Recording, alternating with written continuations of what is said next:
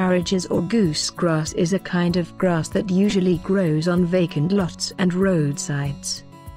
The leaves are like common grass that are not long and tapered.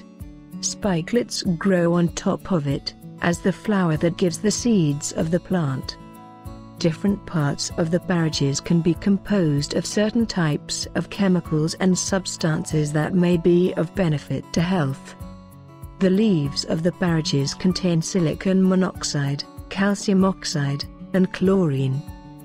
The plant also contains protein. The whole plant can be used in the treatment.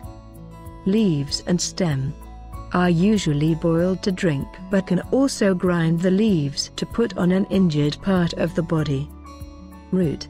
The plant roots are also used to treat the disease. Here are the uses of the Paragis plant. Fever. Low-fat consumption can lower the high fever experienced. Sprain.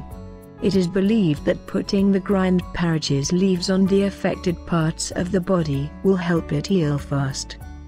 Dandruff. Mixing the leaves and stalks in cornstarch before use as shampoo on the scalp that is affected by dandruff. Dysentery.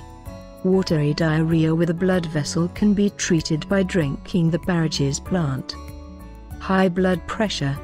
It is also good for decreasing high blood pressure by taking the boiled leaves and stem of Paragis. Worms in the stomach. Drinking leaves and plant stems can be effective on worms in the stomach. Can't urinate.